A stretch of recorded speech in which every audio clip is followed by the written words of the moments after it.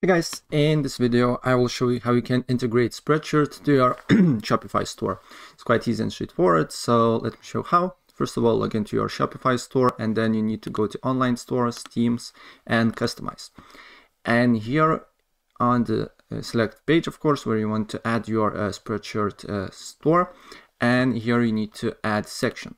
And depending on the theme that you're using, it could be a, as you can see here, custom liquid or custom content. So if you have custom content, just select custom content and then custom HTML, or if you have custom liquid, you just need to press on custom liquid, and then you need to go on Spreadshirt, and then you need to press on the store button here, shop, and press on advanced, and then embed shop to in website, and then press copy here.